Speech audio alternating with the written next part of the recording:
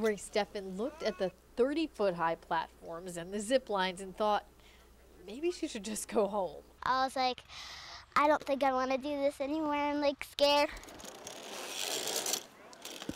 But she was brave, grabbed some safety gear, and eventually tried it.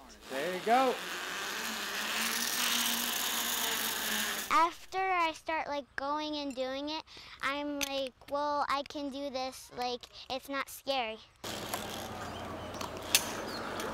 It turns out Grace loved tree ventures with its 66 woodland elements like towering wobbly ladders and these thin wires suspended above the ground. Oh, that's what you meant.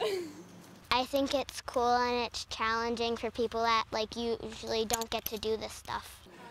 Yep, zip on first. She said it helped that there were experts all over the place to help in case of an emergency.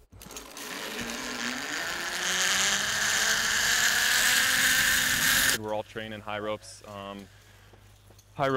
certified, so we are able to lower them down safely and without a problem.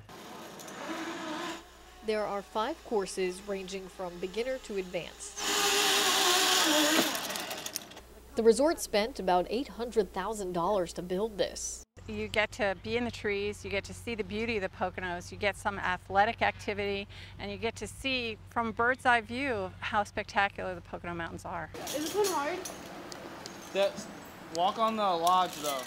And even though it might look scary at first, 8-year-old Grace says you might learn something new about yourself if you're willing to go out on a limb.